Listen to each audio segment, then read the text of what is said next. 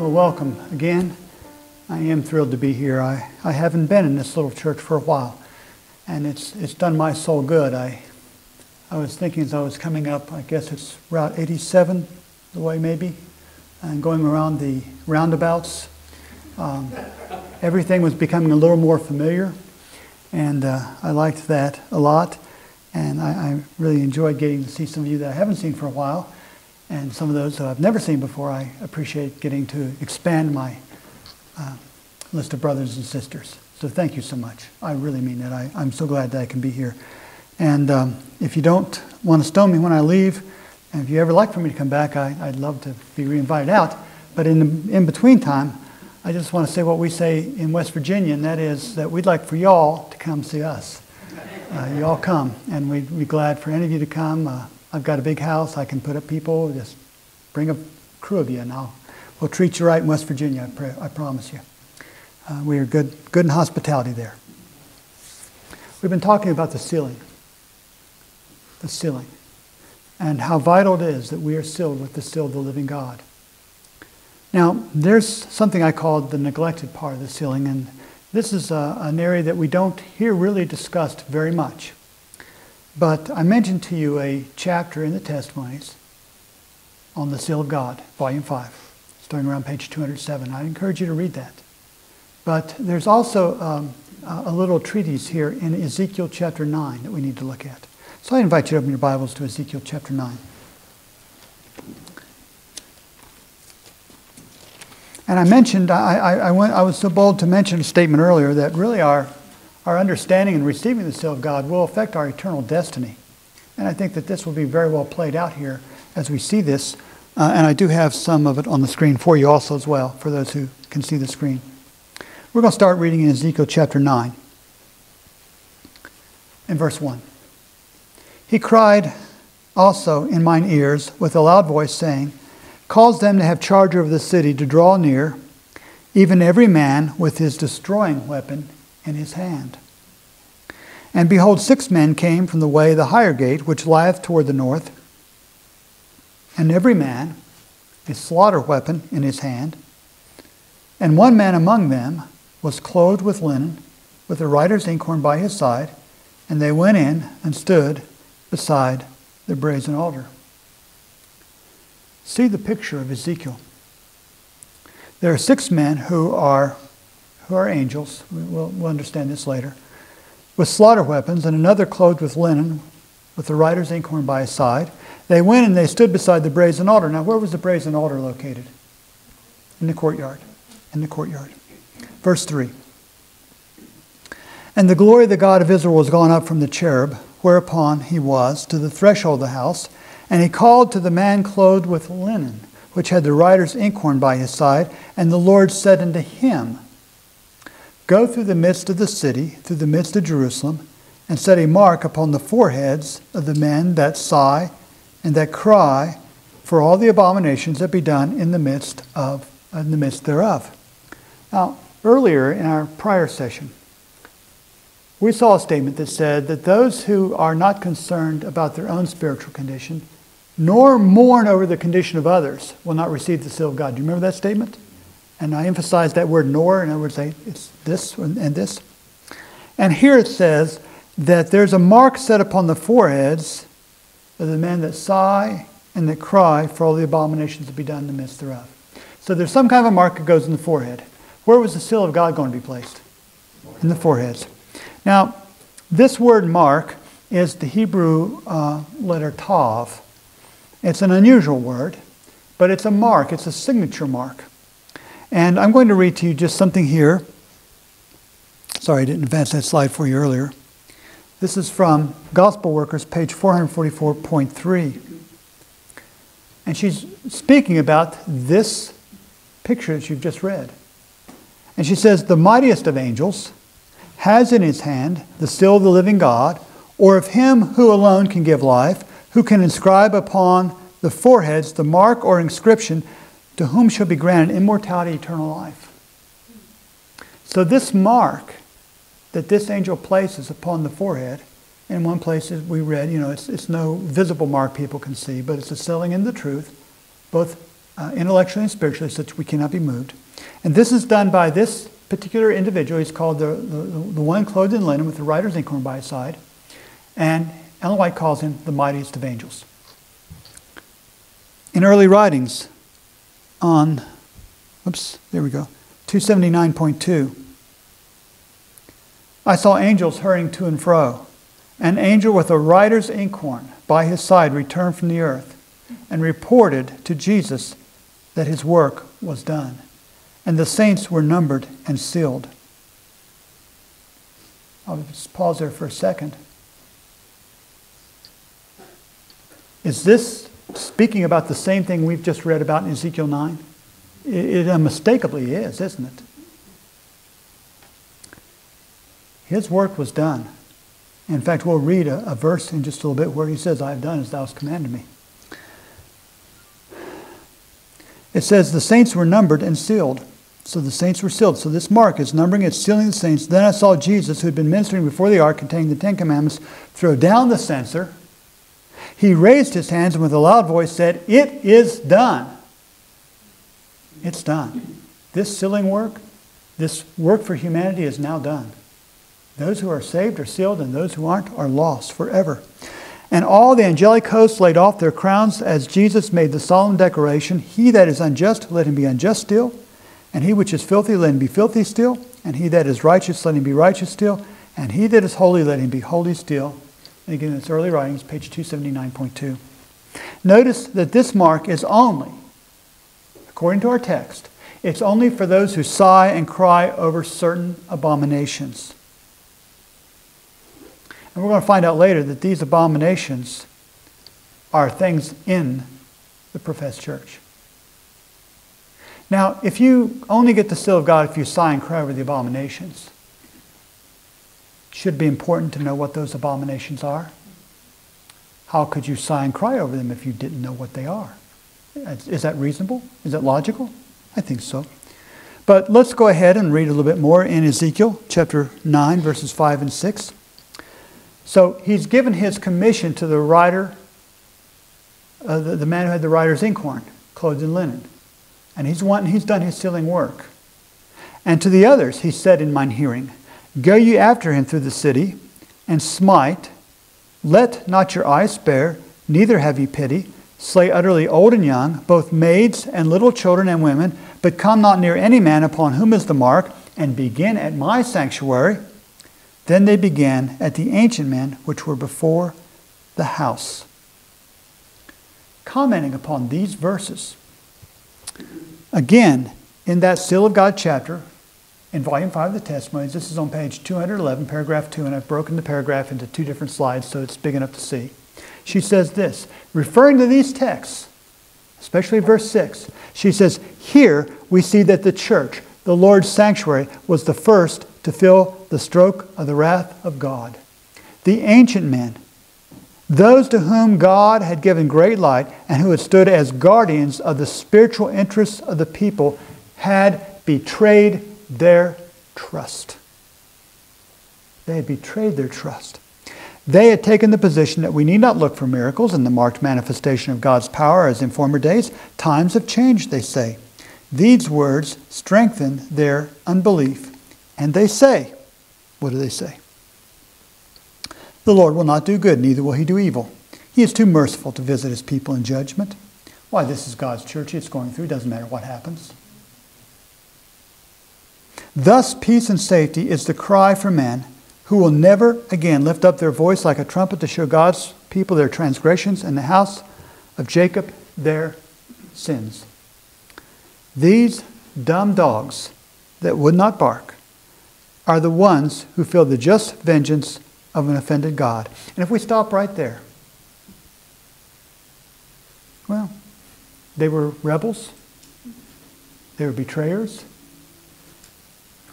They committed treason against God. They're going to be cut down. And they deserve it. But you know, neither the text nor the testimony finishes there.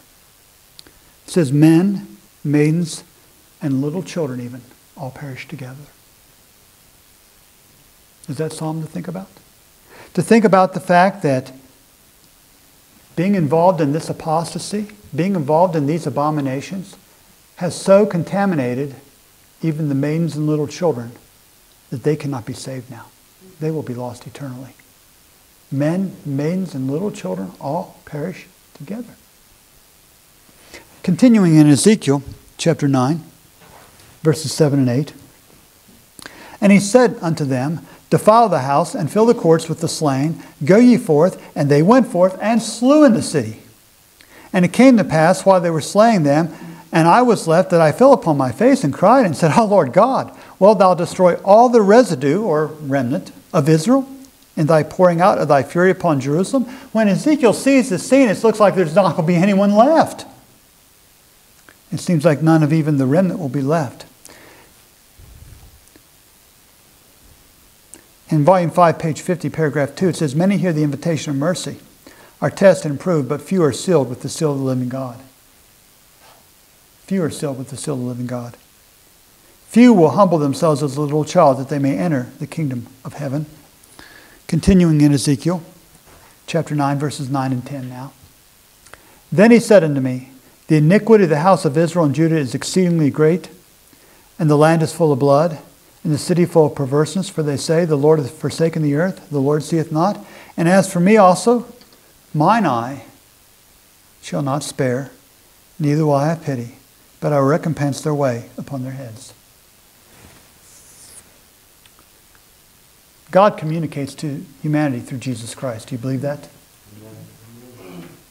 When Ezekiel hears this, he's hearing the message of the Father through Christ, because they are one.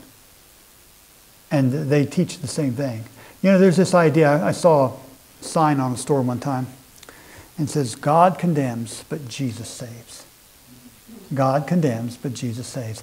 And it's setting the Father and Son at odds with each other. But the Father and Son are one. They agree on all the things they do.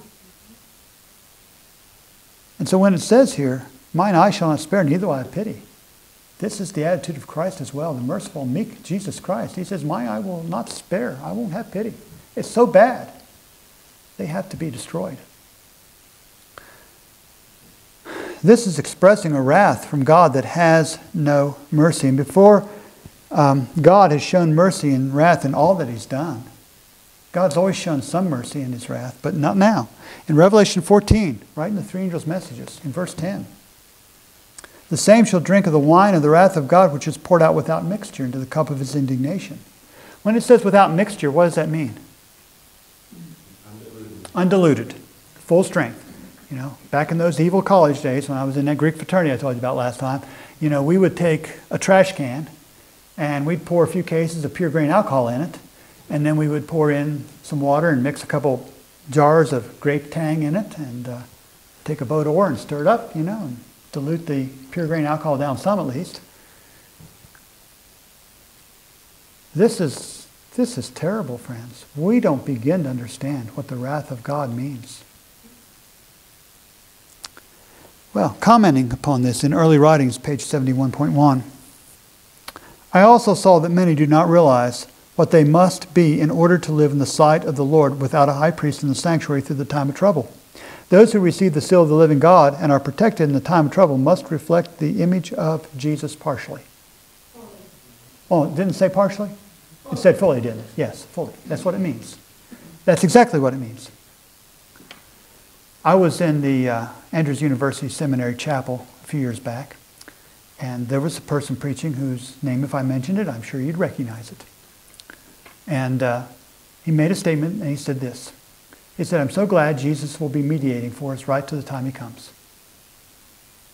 And in the background, you hear these amens. Oh, yeah, great, good, good. Do you understand what that means when he said that? He was saying, in effect, that we will not have to live in the sight of a holy God without a mediator right to the very moment Jesus comes. In other words, don't worry about perfection of character. Don't worry about overcoming all sin. That's what he was saying. But it directly contradicts what the testimony says. Now, I don't know about you, but for me, I'll take the testimony. I'll always take the testimony. In Ezekiel 9 and verse 11 now, and I beheld the man clothed with linen, which had the inkhorn by his side, reported the matter, saying, I have done as thou hast commanded me. He did the work that God gave him to do. And not only did he do the work, but those men with the slaughtering weapons, they did their work also. Now it's very clear from what has happened in Ezekiel chapter 9 that this is a result of judgment. There are two classes. One is cut down by the men with slaughtering weapons, and the others receive the seal of the living God. And they receive it in their foreheads. And this mark is given to one group and one group only. They're the ones who sigh and cry over the abominations that are done in the land. In Revelation, it speaks about them being the 144,000. It speaks about them having no guile in their mouths. As it speaks about them receiving the seal of the Father and his Father's name written in their foreheads, as being redeemed from the earth, as virgins, without guile and without fault before the throne of God. Now, to understand, though, what is happening in Ezekiel 9, we have to have some background to understand what these abominations are. And in Ezekiel 8, God reveals to Ezekiel the abominations that were occurring in what he calls Jerusalem. Chapters 8 and 9 of Ezekiel make up a part of what I will call an enacted prophecy. An enacted prophecy. In other words, if you remember Ezekiel, where is Ezekiel writing from? What country is Ezekiel in at this time? Babylon. No, Ezekiel was taken in captivity. He was in Babylon. He says, I was by the river Chebar. He was in the land of Shinar and the Chaldeans. And Jeremiah, was the prophet left in Jerusalem. Ezekiel was the great prophet taken out. And so there were things happening in Jerusalem, of course, and Jeremiah spoke against a lot of the things happening in Jerusalem. But Ezekiel was specifically given visions of things that were happening at that time in Jerusalem. But these were symbolic, or they were acting out prophetically what was going to happen in God's church at the end of time. That's what was happening. This is a prophecy about what's happening in the end of time. And there's too many clues to tell us anything else. This end time setting is impossible to miss. The servant of the Lord is plainly stated concerning this prophecy. And here's an example from the Seal of God chapter again. The prophet looking down the ages, and she's speaking here about Ezekiel 9. The prophet looking down the ages had this time presented before his vision. So he's seeing things in Jerusalem that represent things that happen in our time, in the last time. Another statement. Jesus is about to leave the mercy seat of the heavenly sanctuary. Now, she's not just saying that in general. She's saying it in relationship to this prophecy. This prophecy teaches us that. And so it's an end-time event prophecy. She says also in volume 3, on page 266, she says, especially in the closing work for the church, in the sealing time of the 144,000 who are to stand without fault before the throne of God, will they feel most deeply the wrongs of God's professed people.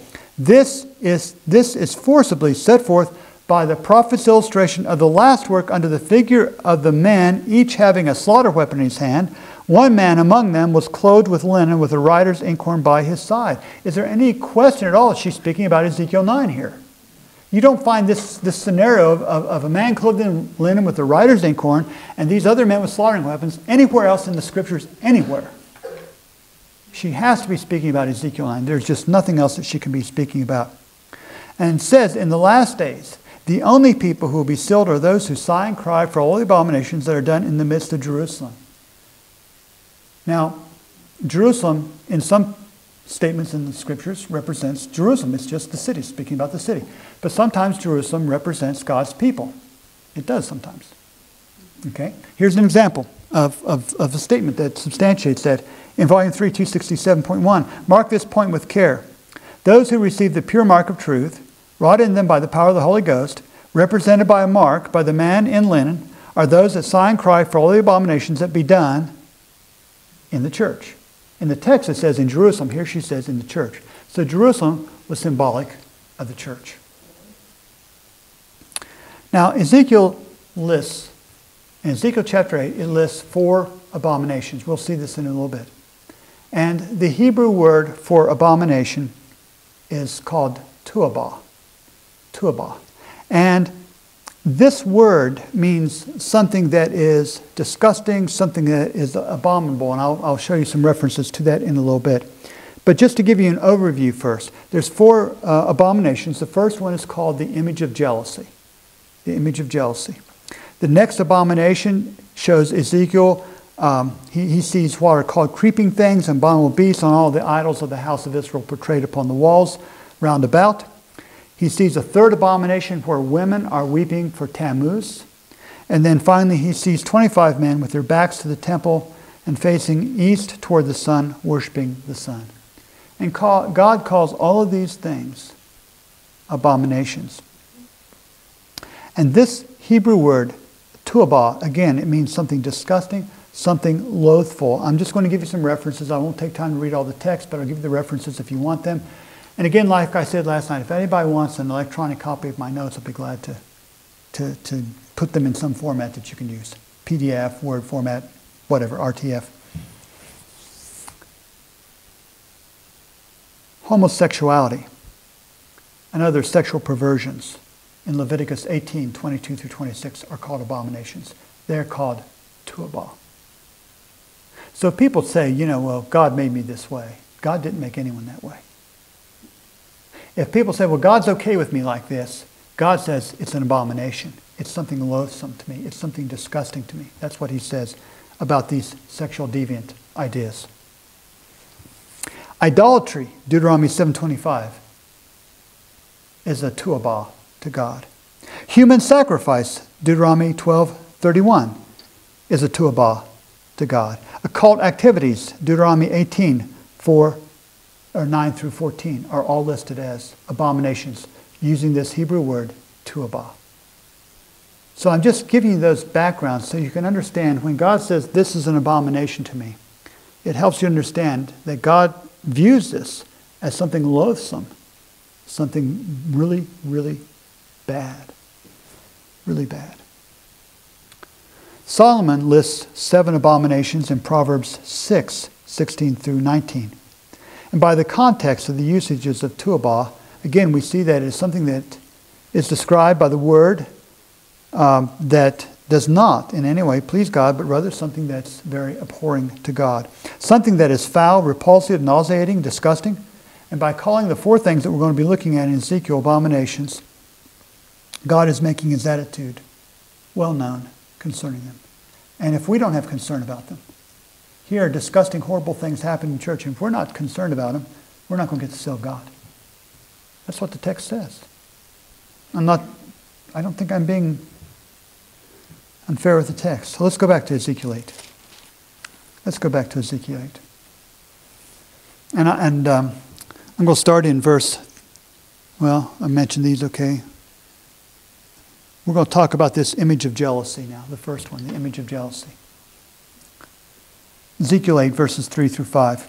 And he put forth the form of a hand, and took me by a lock of mine head, and the Spirit lifted me up between the earth and heaven, and brought me in the visions of God to Jerusalem, to the door of the inner gate that looketh toward the north, where was the seat of the image of jealousy, which provoketh to jealousy. So Ezekiel sees something, he calls it an image of jealousy, and it provokes to jealousy. And behold, the glory of the God of Israel was there, according to the vision that I saw in the plain. Then said he unto me, Son of man, lift up thine eyes now the way toward the north. So I lifted up mine eyes the way toward the north, and behold, northward, at the gate of the altar, this image of jealousy in the entry. So right here, among God's sanctuary, there is this pagan, heathen image of jealousy. Well, what is it? Why is it so bad? But it's called an image of jealousy. And that probably is something that we need to understand about, because in 6 different times in the Bible, God declares that he is a jealous God. Exodus 20, verse 5.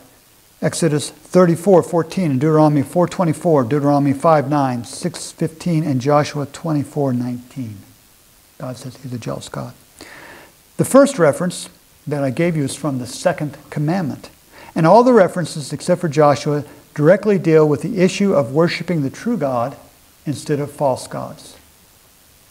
God did not wish for Israel to become trapped by the worship of false gods, and so he gave them some very specific instructions. And in Deuteronomy 32, we read some of these instructions. I'd like for you to read them with me. So I invite you to open your Bibles to Deuteronomy 32, verses 15 through 18. And again, if I read the text wrong, if I make a mistake, you correct me. I might just make mistakes. I might even read it wrong just to see if you're listening. I don't want anyone to go sleep on me. To sleep, right? You know, the Baptist minister was preaching one day. And he looked at one of the deacons. He says, now if anyone goes to sleep, you come up and wake me up. So, if anyone goes to sleep, one of you deacons come up and wake me up. Deuteronomy 32, verse 15. But Jerusalem waxed fat and kicked. Thou art waxen fat, thou art grown thick, thou art covered with fatness. Then he forsook God, which made him, and lightly esteemed the rock of his salvation. They provoked him to jealousy with strange gods. With abominations provoked they him to anger. So there's strange gods, there's abominations. They provoked God to jealousy. Keep all those terms in mind. They sacrificed unto devils, not to God, to gods whom they knew not, to new gods that came newly up, of whom your fathers feared not. Of the rock that begat thee thou art unmindful, and hast forgotten God that formed thee. So he's giving them warning. Don't get involved in this stuff. Continuing in verse 19. And when the Lord saw it, he abhorred it. It was disgusting to him. It was loathsome to him, because of the provoking of his sons and of his daughters. And he said, I will hide my face from them. I will see what their end shall be. For they are a very forward generation, children in whom is no faith. And they have moved me to jealousy with that which is not God. They have provoked me to anger with their vanities. And I will move them to jealousy with those which are not a people. I will provoke them to anger with a foolish nation. You see, friends, God did not wish for Israel to become trapped by the worship of the false gods, and so he gave again very specific instructions to the people concerning the heathen. In Deuteronomy 7 and verse 5. Deuteronomy 7 and verse 5. But thus shall ye deal with them. Ye shall destroy their altars, break down their images, and cut down their groves, and burn their graven images with fire. Baal was said to be worshipped in the holy trees, and that's why they would have these groves, the groves, the prophets of the groves, prophets of Baal, prophets of the groves. They would take some of these trees and they would cut off all the branches from them, and they would just have these upright poles, and they would worship them. They would have images, some of them carved, some of them made from stone. And God said these things should be destroyed. He didn't want them around his people. In Deuteronomy chapter 12 and verse 3, he says, and ye shall overthrow their altars. This is what he wants them to do. Overthrow their altars. Break their pillars, and burn their groves with fire, and ye shall hew down the graven images of their gods, and destroy the names of them out of that place. So this is what God told his people to do. He said, destroy the pillars and the idols of the land that they were going to go into. No idol or image provoked God more to jealousy than sun pillars. Sun pillars. Anciently, as well as today, sun pillars provoked the God of heaven to jealousy, and God said to destroy these images and idols. And yet, interestingly, today, there's a lot of sun pillars still around. Did you know that? There are a lot of sun pillars around. Now, it should be noted where Ezekiel saw this abomination. He first noted that it was at the door of the inner gate, which looketh toward the north, where was the seat of the image of jealousy, which provoked to jealousy. We read that in Ezekiel chapter 8 and verse 3. This image provoked God to jealousy, and the seat of the placement of the image was near the door of the inner gate toward the north.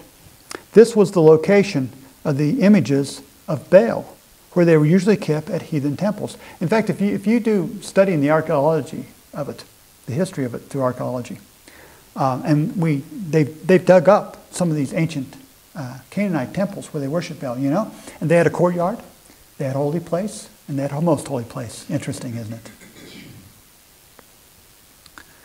The sun pillar, which provoked God to jealousy, was then more precisely located near the brazen altar close to the inner gate toward the north. Now, idols were a threat to the children of Israel and to the early church also, and these idols and images paved the way for further and deeper apostasy. E.J. Wagner, I noticed you've got a book out there by Wagner and Jones, and some of you have heard of E.J. Wagner. Dr. Wagner, he was one of our ministers and physicians in the 19th century, and then anyhow, he wrote a book, and it was entitled Fathers of the Catholic Church. And maybe you haven't heard that one. You've heard of a lot of his other books, maybe. But on page 268.1, he said this: the worship of images and the observance of the Sunday festival came to the church about the same time, But images were regarded with reverence a long time before Sunday was regarded as a sacred day. Now that's important to know because it shows a timetable of how Satan works. Before he brought in Sunday, he brought in imagery. Isn't that interesting? And these idols. He did this before. These are the wiles of Satan. In Ephesians 6:11, Paul there speaks about the wiles or the methodia. The Greek is methodia, the methods of Satan. You see, beloved, Satan brings in his images prior to the worship of himself and his day of worship. Not only were the images a snare for ancient Israel in the early church, but they can be a snare for us as well. As Ellen White said in Volume 5 of the Testimonies on page 116, paragraph 2. And if I'm going too fast, just do like this, slow down a little bit, okay? I knew this fellow, and he would speak. And his wife had these signals, like he had a voice that didn't always reach out well. And so she'd sort of tug on the ear, speak up a little louder, And when he spoke a little too long, she'd sort of go like this, If you need to do that, you can, but slow me down if I'm too fast. I want you to hear what I'm saying. My brain tends to, on some things, run slow, and some things runs fast, and I may run too fast on this. But Satan's snares, his wiles, his methods, are laid for us, just as verily as they were laid for the children of Israel, just prior to their entrance in the land of Canaan. We're going to be just entering into the land of heavenly Canaan soon, right? So if he did this was his plan before and it worked for him then, we can expect him to repeat his plan. And otherwise, says he's going to be repeating his plan. We are repeating the history of that people. So what were some of the main snares that Satan used to entangle Israel? They were idols and images. And then she says that we are repeating the history of that people. And notice again what God said about these idols and images concerning Israel. And this is in his Exodus 31. Verses 11 through 14. Exodus 31, 11 through 14. He says, "Observe thou that which I command thee this day. Behold, I drive out before thee the Amorite, and the Canaanite, and the Hittite, and the Perizzite, and the Hivite, and the Jebusite. Take heed to thyself, lest thou make a covenant with the inhabitants of the land whither thou goest, lest it be a snare in the midst of thee."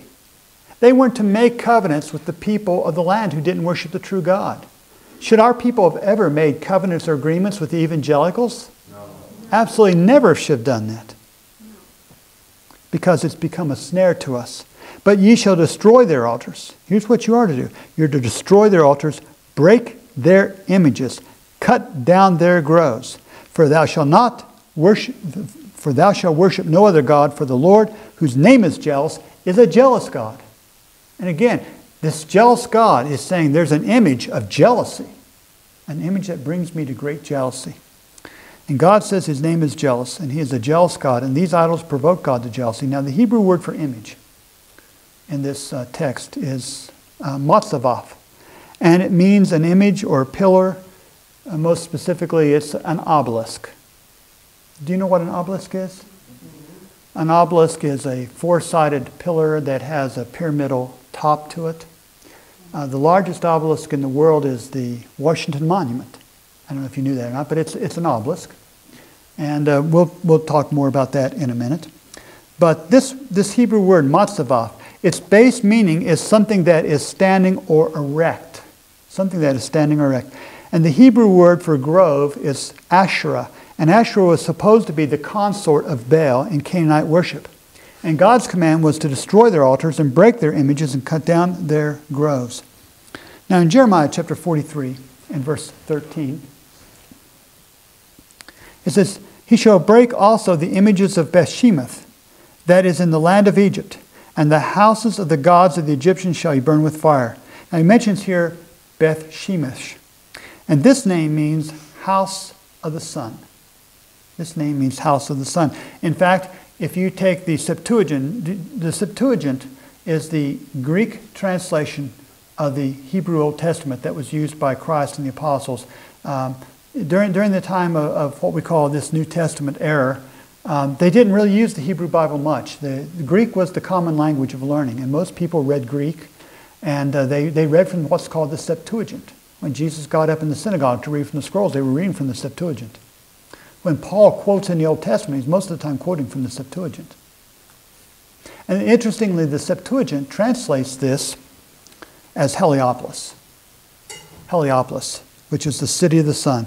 Heliopolis was known for its sun pillars.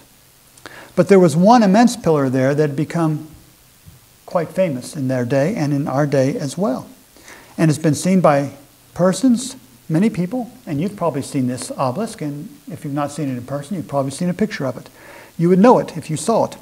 And it's known as the Obelisk of Heliopolis, and its current location is in the middle of St. Peter's Square at the Vatican. The history of the obelisk is intriguing. Let me just share a little bit of the history of it. Here's a picture of it. This is called the Obelisk of Heliopolis. And you see here are people. So you get an idea of the immense size of this solid piece of granite. Can you imagine how hard it would be to move that? How hard it would be to put it up? Well, we have some information on here. Here's another picture of it. Oh, this is interesting, and I'll tell you more about that later. This is a series of quotations from a book written by Ralph Waldo, and it's called Mystery, Babylon, Religion, pages 42 and 43. And I've got a few paragraphs to just give you the history behind it. But it says that the Roman Emperor Caligula in AD 37 through 41 had this obelisk transported from Heliopolis, Egypt, to his circus at the Vatican Hill, where now stands St. Peter's Cathedral. Now, Heliopolis, the city from which the obelisk was originally transported, is but the Greek name of Beth Shemesh, which was the center of Egyptian sun worship in olden days. And this was the very place of which we read in the Bible of the false worship that existed there, and in which special mention is made of the images or obelisks of Beth-Shemesh, the house of the sun, making reference there to Jeremiah 43:13. And so, the very same obelisk that once stood at the ancient pagan temple at the center of Egyptian paganism, that was at Heliopolis or Beth Shemesh, now stands before the temple that is the center of modern paganism. The so-called Cathedral of St. Peter, the mother church of Catholicism. This seems more than a mere coincidence. He continues, the red granite obelisk of the Vatican is itself 83 feet high. It stands 132 feet high with its foundation and weighs 320 tons. In 1586, to make certain that this obelisk was centered right directly at the entry of the cathedral, it was moved a short distance to its present location, St. Peter's Square, by the order of Pope Sextus V. Of course, the moving of this heavy obelisk, especially in those days, was a very difficult task. Many movers refused to attempt the feat, especially when the Pope had attached the death penalty if the obelisk was dropped and broken. Now, such a regulation itself indicated how much importance that the Pope and his people credited to this abominable idol. Now, what did God say that they should do with these kind of things? You should destroy them. You should break them down. Cast them down and break them. The Pope says, the vicegerent of Satan says, if you break it, you die. Interesting, isn't it? Well, finally, a man by the name of Domenico Fontana accepted the responsibility of the moving and erection of the Vatican obelisk. With 45 wenches, 160 horses, and a crew of 800 workmen, the task of moving began. The date, September 10, 1586. Multitudes crowded the extensive square. While the obelisk was being moved, the crowd, upon penalty of death, was required to remain silent until the erection was made. Again, we see how much importance the Roman Church attached to this idol. Finally, after near failure, the obelisk was erected to the sounds of hundreds of bells ringing, the roar of cannons, and the loud cheers of the multitude. The idol was dedicated to the cross. Mass was celebrated, and the Pope pronounced a blessing on the workmen and their horses. Yes, here's an artist's rendition of how they were trying to erect the obelisk. It's quite a feat, and history records this. This is just not made up stuff. This is history. You can look it up. Now, we need to understand something, and I'm going to try to speak in a kind way about this and in a careful way. But an obelisk is simply a phallic symbol. An obelisk is a phallic symbol. And in order for these heathen symbols to carry out their representations, they had to be placed upright, pointing towards the sun. And God said that this representation should be taken down. But Ellen White calls the Pope the vicegerent of Satan, and he says that it should be erect. It's also of interest that the obelisk at St. Peter's Basilica is placed at such a manner that as the sun rises in the east during the solstice, the shadow of the obelisk penetrates the middle of St. Peter's Basilica, symbolically penetrating this Vatican with the power of the sun. And I may have a picture of that. Well, here you see a picture of the location. So looking straight down from the top of St. Peter's, you can see that there's an avenue. And that avenue is aligned direct east. So that when the summer solstice occurs and the sun is rising in the east, the sun comes down that avenue, and the shadow formed by the obelisk is directly over the middle of St. Peter's. And they say it is symbolically impregnating the Vatican with the power of the sun. Let's see if and interestingly, along this avenue, that avenue going back through there, it's hard to see, you can see them barely in the picture, but there is a series of small obelisks, representative obelisks that line that whole street going up and down there. I couldn't find my picture that I had of that, and that's just a picture of a picture. It's not very good quality. I'm sorry for that.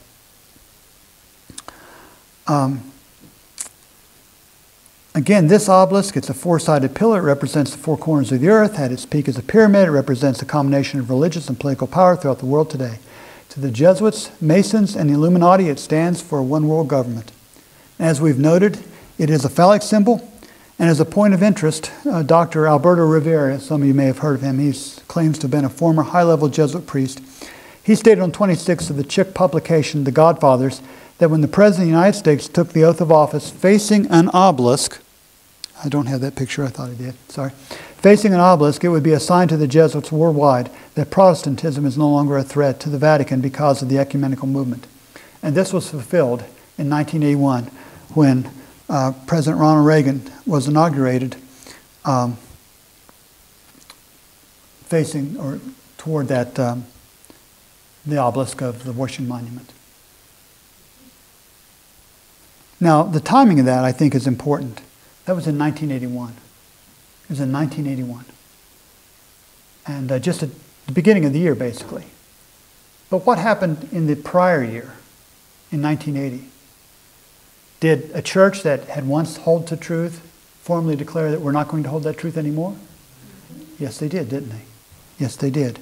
Because then in 1980 was when the Seventh-day Adventist Church in General Conference session officially voted and approved the Trinity doctrine. Over and over, God commanded His people to break down and tear down and beat down the images and idols that were in the land.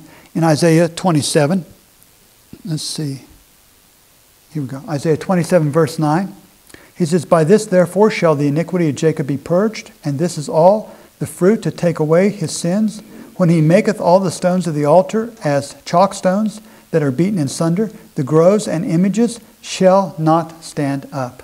And there you see, I have put in the transliteration of a couple of the Hebrew words, the Ashereth and the Shaman, the images there. This Hebrew word for images is Asherah, which we've seen before, but the Hebrew word for images is Shaman. And I can just, well, I don't know how much time I have here to, just a second. This is a long study, and I know we can't finish it right now, and we have so much more to do. But these images, let me just say this, these images, they were what Satan used to prepare the people for sun worship and for the worship of the Trinity. Okay? And yet this prophecy says that we're going to see sun pillars again in our day. But, you know, I don't know. Are there sun pillars on any Adventist churches today? Yeah. Yeah. It's what we call a steeple today. A steeple is a sun pillar. That's what it is. You know, if you think about it, it's a funny thing. Why do churches put steeples on their roofs? Why would we do this? Why would we do this? If you could resurrect Peter or John and bring them into modern day Christendom and show them these buildings, you know what they would say? Oh, That must be a place where they worship Baal, because here's the sign of Baal. This is Baal worship. We say, no, this is a Christian church. Oh, no, this can't be a Christian church. This is where they worship Baal. That's what they would say. And God said that these things should be taken down. Now, I learned this when I was a young minister, and I was a minister in the Adventist church. And I had just taken over a church that had just been built. And the people were so proud of their little sanctuary. I mean, it was beautifully decorated. It was sweet. It was humble, but it was elegant. And all the church building was beautiful. And on top of the church is this like 10-foot tall fiberglass obelisk. Well, what am I supposed to do? Am I supposed to overlook this kind of stuff? As a minister, should I just say, well, you know, they didn't know better. I don't want to rock the boat. New church. Well, how dare I do something like that? So we had a study, and a lot more than what we've went through here. There's a lot more I just haven't had a chance to go through. But I have here a pack of material for every family, at least. There's probably not enough for everyone, but there's a pack for every family. And this is a pack of studies that I've published on the seal of God and the abominations of Ezekiel. And there's 5 different parts to it. We went through part 1 this morning. We're going through part of part 2 right now. Parts 3, parts 4, part 5. And I've got one here for every one of you. If you don't get the magazine Opaz, we have a pad on the back and a pen. You can put your name and address on it. And I'll be glad to send you our publication. It's free. There's no cost or obligation. But this will have the details of all the things I haven't had a chance to tell you. But we had a study at our little church at that time. And I studied this. And I didn't say anything else about it, except we conveniently had a business meeting called for right after the study. And I didn't have to say anything. They brought it to me and said, why do we have this thing on our church? I said, well, I don't know. What do you think about it? Well, we want to take it down. I said, well, you know, I didn't put it up there. It's not my call. I'm not the dictator here. If you all want to take it down, you can take it down. Well, we want to take it down. And the very person who had lobbied the hardest to get the steeple put on the church, who donated the most money to get the steeple in the church, was the first one who wanted it taken down. And that person said, I'm just so sorry. I'm so sorry. I just had no idea. And it was the first time I really got into big trouble with the conference. And the conference president called me and he said, why did you take that down? I said, well, do you know it represents a male sexual organ in, stimulation? I'll just say it that way. And, well, yeah, but it doesn't hurt anything. It's okay. And, it doesn't look like a church anymore. And I said, it looks like a church fine to me. It's just a chapel. It's a building. We're the church. The people of the church, right? But God said repeatedly that these things should be broken down, taken down. And you say, well, look, Brother Allen, there's no steeple in our church. Why do you even bring this up here today? No, there's not. And I'm glad there's not. But I want you to think about something, friends. If you knew what were the signs that pointed toward the coming of an enemy, even if those signs themselves didn't hurt you, would you want to know what they were so you could understand where you're at and how to apply things? I mean, I would. I certainly would. And so this helps us to understand that if we see these things today being enacted out in Adventism, we know that the other things, they're coming and they're going to be following. I'm going to read to you another statement, again from Volume 5, page 208.3. And let me just, I think I can scan ahead to it here. Maybe. Right, here we are. It says, the prophet looking down the ages had this time presented before his vision. I think we read this earlier. But again, we ask, how does this affect us today? We don't have obelisks in professed Christianity, of course. But steeples, as we study the history, were incorporated in the worship of Christ early. And if the apostles could be resurrected today, friends, I think that they would be appalled at what they see. But remember the principle that Satan brings his symbols in first. And our acceptance to these matters, even though we ourselves may not be doing them, it prepares the way for further abominations, which I think are going to come a lot closer home than this. Furthermore, some people say that this is not a salvational issue because it's just a side issue to take our attention away from righteousness of Christ. It should not be studied. It's only useless, dangerous, and fanatical information. But may I remind you of this statement I bet you've not read lately. It's actually on the physical page 65 of the book Testimonies to Ministers and Gospel Workers, but On the computer reference, it references at 64.3. The paragraph continues over page 65.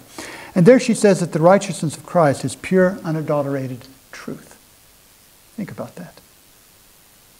We hear a lot of discussion about the righteousness of Jesus and righteousness by faith, and there's just about as many versions as there are preachers.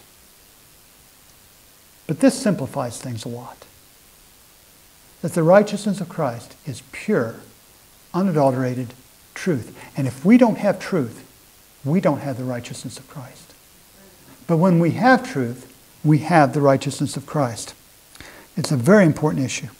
The importance of this is seen in the 9th chapter of Ezekiel, where we have noted earlier that only those who sigh and cry over these abominations receive the seal of the living God.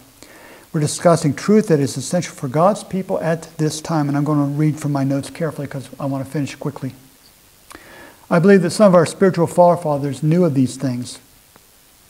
We're talking about what is essential for going to be a part of the 144,000, those who are sealed just before probation closes.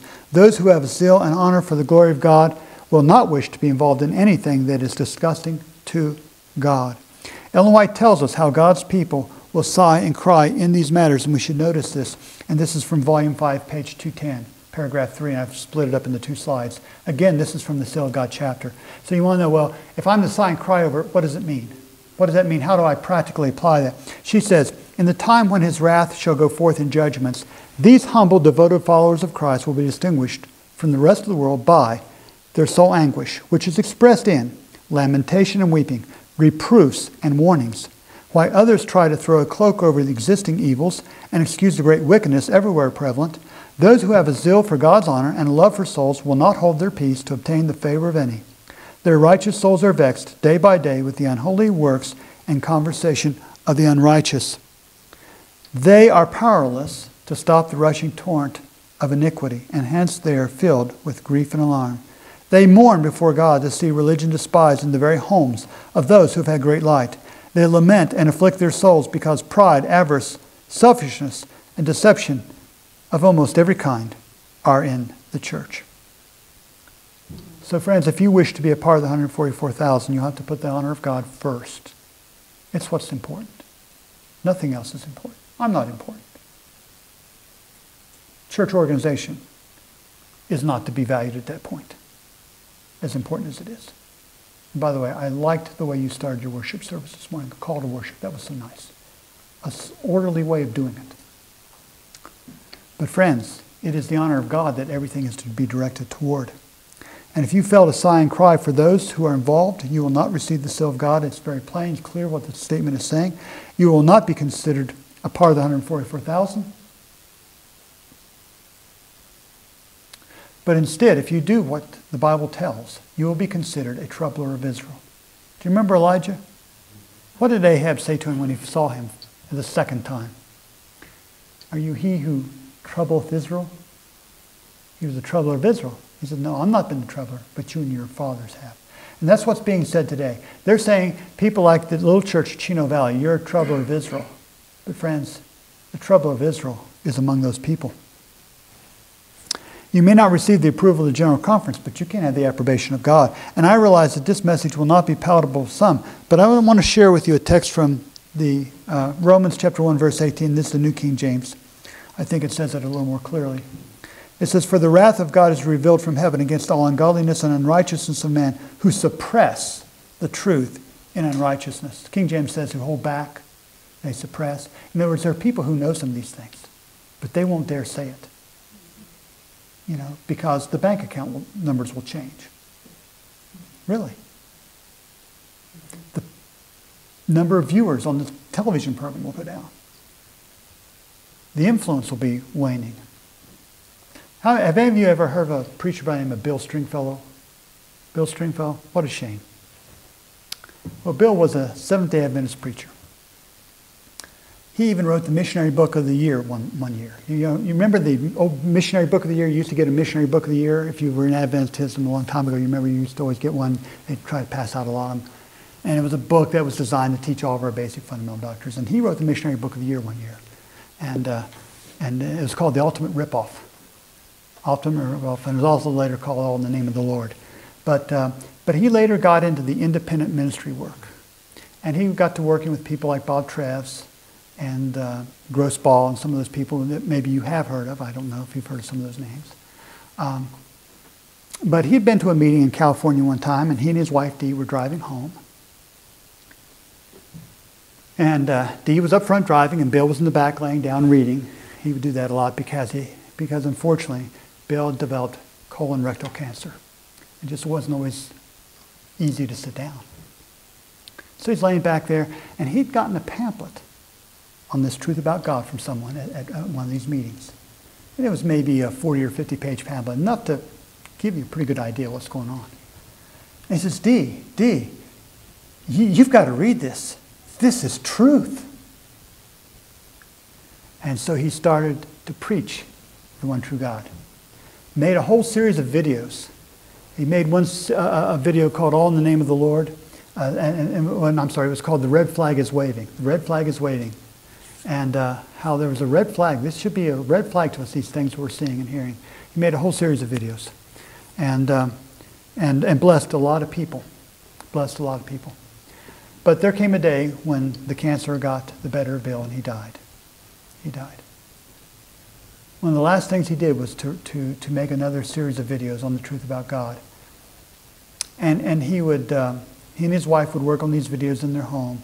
He would maybe shoot 10 minutes of video, and he'd lay down on the floor and just cry and try to rest to get the strength to shoot 10 more minutes. He was just so dedicated to the work. And when he died, I was asked by his wife to conduct the funeral service in Little Spencer, Tennessee, near where they lived at the time. There was his immediate children, his family there. My family was there. 2 other families was there that knew him, and 1 neighbor. And I told those people, if this man had died 5 years ago, you couldn't have parked all the cars in Spencer, Tennessee, of the people who would have come and wanted to have come to honor this man and his memory. He was so well loved and known in that historic Adventist movement, as you might call it at that time. But when he accepted the truth about God, he got dropped like the hottest potato from everybody's affections and love and support that you can imagine. And when he was dying in his last days, he did not get even one single get well, thinking of you, praying for you card from these guys that he'd worked with shoulder to shoulder for years. It was irreprehensible to me. But you see, Bill had accepted the message of Romans 1:18. He was not going to suppress or hold back the truth for anyone or for anything. And I cannot and will not suppress the truth either because it's unpopular. But now the question is, what will you do? What will you do? We'll take questions this afternoon because I know we're already past our probably allotted time now. But if you have questions, we'll be glad to take them all. But I want to look at some of these other abominations this afternoon, particularly the 3rd and 4th one. We probably have time to cover those, maybe not the 2nd one too. But the papers have the studies on, you can get them.